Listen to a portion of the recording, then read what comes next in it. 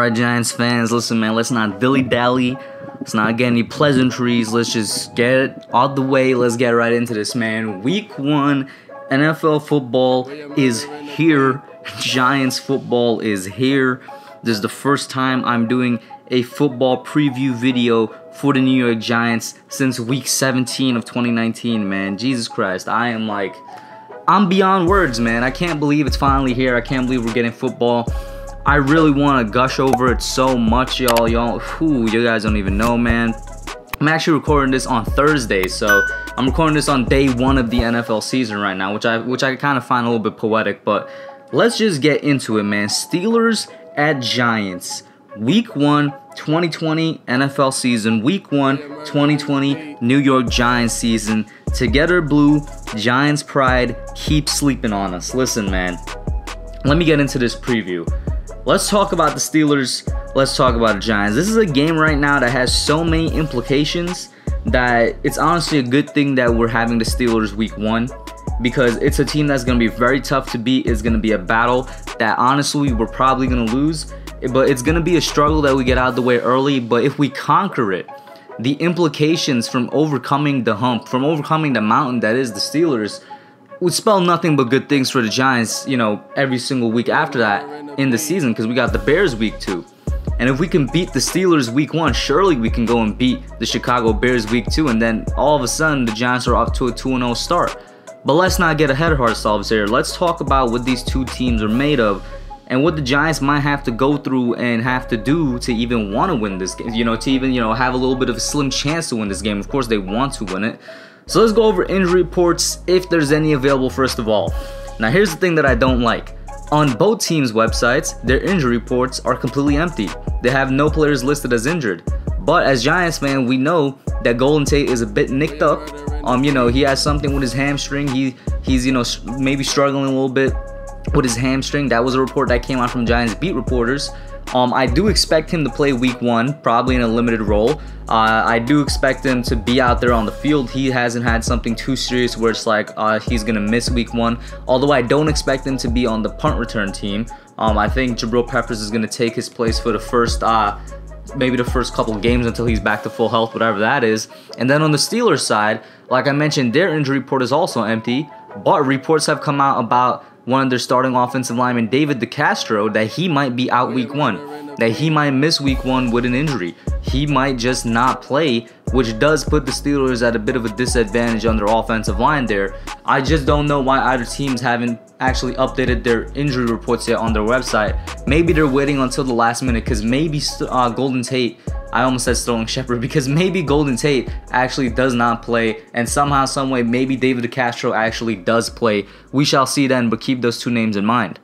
Speaking of which, a Golden Tate and how I mentioned Jabril Peppers, let's talk about the special teams for a second here. As we all know, Joe Judge is a special teams guy. He was a special teams coordinator and wide receivers coach before he came to the Giants. That is, pun intended, his specialty. That is what he knows like the back of his hand. Here's the thing. Joe Judge is also a strong believer in putting starters on your special teams, as evident by Jabril Peppers being a captain on special teams, our starting strong safety, who we kind of expect to be used a little bit like a Swiss Army knife. Then again, I will say, this week 1 game is going to reveal a lot of things to us Giants fans and kind of to the NFL in general.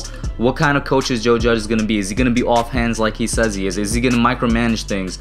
How is the Giants offense going to look under Jason Garrett? How is the defense going to look like under Patrick Graham?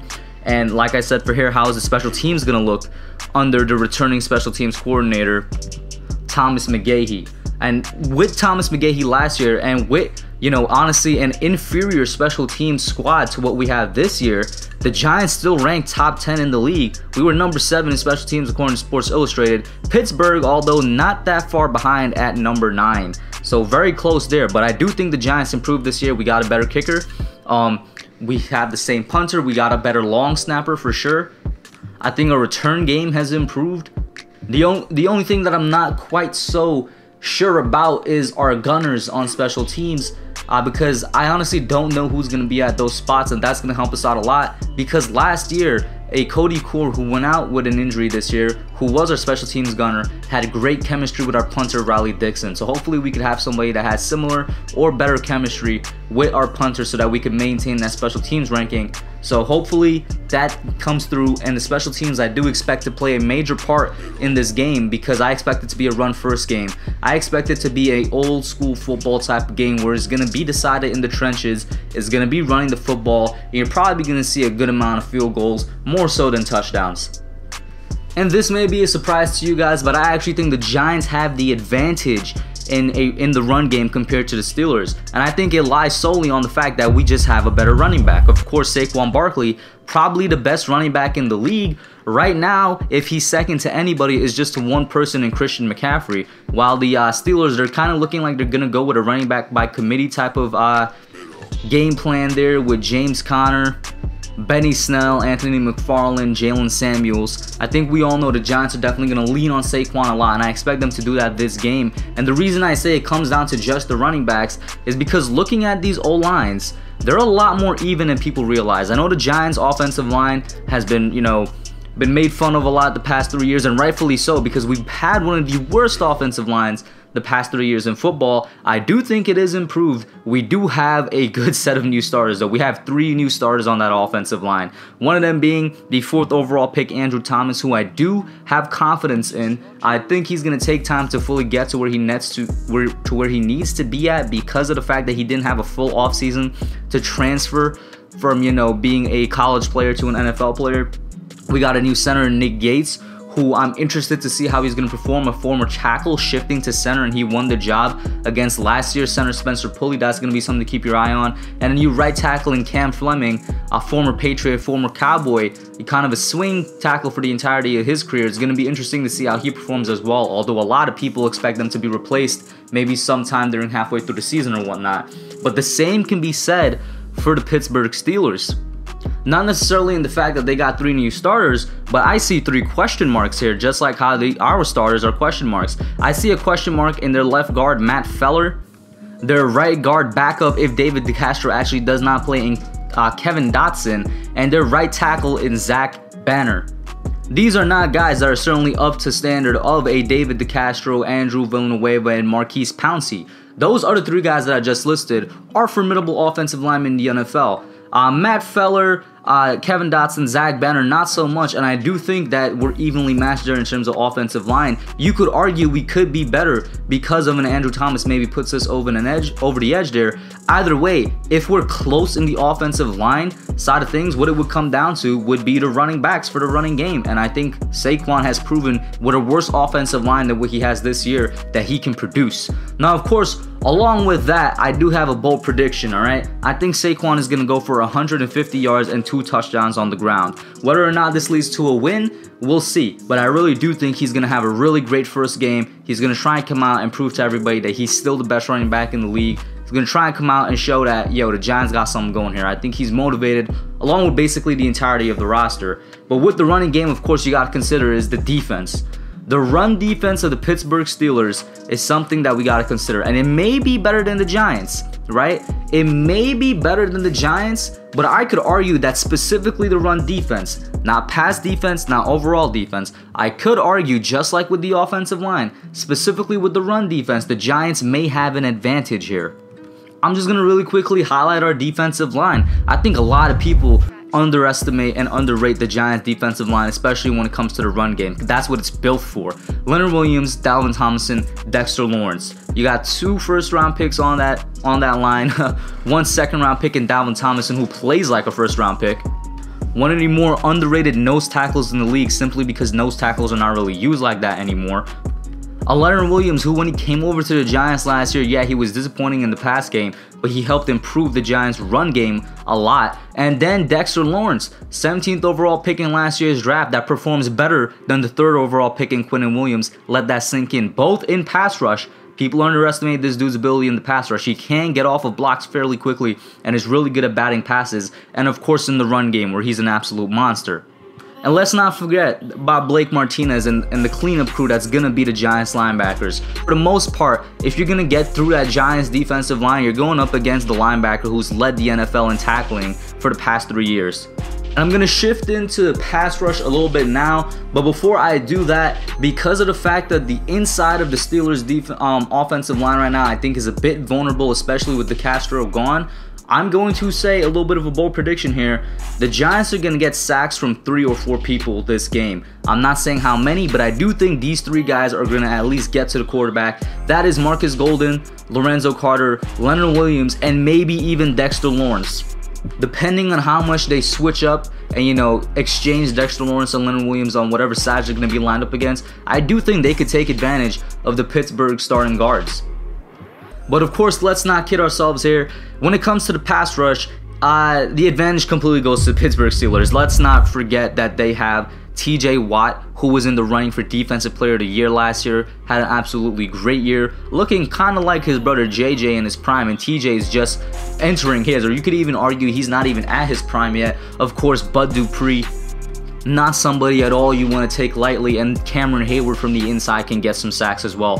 Steelers 100% have the advantage on pass rush, and I definitely expect the offensive line, the Giants offensive line that is, to struggle against these guys. I do expect Daniel Jones to get hit quite a few times during this game. We got to remember, Pittsburgh was #1 in sacks and takeaways last year, man. They were top 5 in the passing game, which is kind of another reason why I expect the Giants to be running the football a lot this game. And they were top 15 in the run, 6th overall defense. Do not sleep on the Pittsburgh Steelers, even though, you know, I do think we have a chance. Let's not completely forget what these guys were last year. This Pittsburgh team was completely kept afloat because of their defense last year. So like I said, passing may take a backseat in this game, and if it really does come down to an old school football game like I expected to, you know, running and all that, I think the Giants have a better chance. Now, I mentioned that the Pittsburgh pass defense is formidable. The Giants, not so much. If they want to keep it a passing game, these cornerbacks and these safeties are going to have to perform out of their mind. And that's not necessarily saying that Pittsburgh has an incredible wide receiving core or something like that. No, I actually think they have a pretty average, maybe above average, a good wide receiving core. And depending on how Big Ben comes back, and this might be an X factor, depending on how Big Ben returns from his injury, how he recovers, and I've seen the reports saying, oh, he feels better than ever, or reports are saying that he looks better than ever. Guess what? We as Giants fans have heard those reports about Eli Manning for like the last 5 years of his career, and each of those last 5 years he turned out to be worse than ever. Big Ben is the same age as Eli. He's had way more injuries than Eli. The dude is surely going to decline soon. I'm not saying it's going to be this year, but it's something to keep your eye on, and I would take those reports with a grain of salt, depending on how Big Ben comes back. If he comes back and he is that 2018 form 5,000 passing yards, we're going to be in for a long day, because I don't think our secondary can come back with that, could compete with that. But if he comes back, he's not fully recovered, or at the very least, for maybe he's concerned, or Tomlin is concerned, or, you know, they're just taking it slow like I expect every NFL team to do because of the weird offseason. They probably don't have their plans fully installed, or maybe they want to just start off and get the rust off with the run game. I expect the run game to be more prevalent than the pass. Of course, however, Giants defense, man, I'm looking at Jabril Peppers. I'm looking at Julian Love, who is still listed as a starting free safety. I'm going to expect Logan Ryan to be out there a couple of times. He for sure does not know the playbook because he's only been here a week. Looking at James Bradbury, and 100% looking at this man Darnay Holmes, the rookie slot cornerback, because he's going to be matched up against Juju a lot. And he might struggle, but I do think that he could also thrive, man. Darnay Holmes is probably the most prepared cornerback I've ever seen coming out of college, and I really expect him, in terms of the Giants defensive rookies, to translate very easily. I mean, you guys know my bold prediction for the season. Darnay is going to be in the running for defensive rookie of the year. That's how much confidence I have in him. And I'm not just a Giants fan with my Giants blinders on. Guys like Deion Sanders have even said that he's possibly the best cornerback out of this year's draft. The guy shows that he can compete, and he's one of the smarter players on the team right now. You're going to have to keep your eye on that and hope that they perform. Now, speaking on the Giants passing game, another reason as to why I do think it might be running, I already gave, you know, several already, but another reason would be because we're not sure about Daniel Jones' fumbling issue yet, and I don't want to make this into a big deal, because as OGR, one Giant Rebuttal, one of the YouTubers I frequently work with, has pointed out, fumbling is fixed by winning. Carson Wentz fumbles all the time, but nobody mentions it because he wins. And even then, if you don't want to agree with that, guess what? Lamar Jackson had a fumbling problem his rookie year, came back the second year, and it was fine. It's not a guarantee, but I do expect Daniel Jones' fumbling to be, you know, toned down this game. And if he does pass, what am I going to be looking for? I'm going to be looking for to see if he improves a lot. I'm going to shamelessly plug my DJ Breakout video here that I made earlier this year. but he's put in so much work in the offseason, man. He spent time with David Cutcliffe. He spent time, organizing workouts before training camp began with the wide receivers, with the running backs down in Texas where it was safe to do so. He's gained 10 pounds of muscle. He's gotten bigger. And, he's just been having a stellar training camp. I'm going to be looking to see if that translates on the field. Because either way, a second-year quarterback usually takes a step forward than a step backward. So I'm going to expect improvement from him. It ain't going to come easy, though. Remember, Pittsburgh, number 3 in pass defense last year. Minkah Fitzpatrick and Joe Hayden. That's all I need to say. I don't know if Daniel Jones could conquer that. I'm going to keep it real with you. Once again, might be a run-heavy game. Hopefully, if it is, we have a chance. And at the end of the day, like I said at the beginning, this is a game with a lot of implications. It reminds me of the 2018 Week 1 game against the Jaguars that the Giants played. That game also had a lot of implications, was very similarly set up. If we won that game, we would have had a lot of momentum going into Week 2 and even Week 3, starting off 1-0. Why? The Giants don't usually start off 1-0. We usually lose Week 1, at least for the past decade or so. The only time we actually won a Week 1 game was in 2016, I believe. And like I said, man, we win Week 1 here, we will stun not only the Steelers, but the NFL. We will put people on watch. The Giants will go into Week 2 with sky-high confidence. They're going to go into Week 2 playing their best football because that's what it's going to take to beat the Steelers, right? And if we beat the Steelers, man, what's to say we can't beat the Bears? But at the end of the day, it's going to take a lot of things going right for that to happen. It's going to take the game sticking to the run. It's going to take not that many passing. It's going to take the Giants' pass rush actually getting to Big Ben quite a few times. It's going to take Saquon to get at least 150 and 2 tubs. It's going to take quite a few things, which is why I still say that the Steelers win 24-21. I know a lot of Giants fans are hyped right now because of Joe Judge and whatnot. I am as well. We got to keep it realistic, though. It's going to take a lot to win this game, but I keep the score very close because I do think the Giants are vastly improved from last year, and I do think they're going to be better than what people expect them to be throughout the season.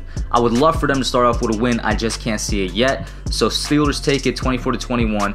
I won't be surprised if they do win, though. It means that they followed what I said they had to, but won't be surprised. So that's my preview of the Steelers at Giants 2020 Week 1. Put your comments down below. Let me know what you guys think, and I'm out.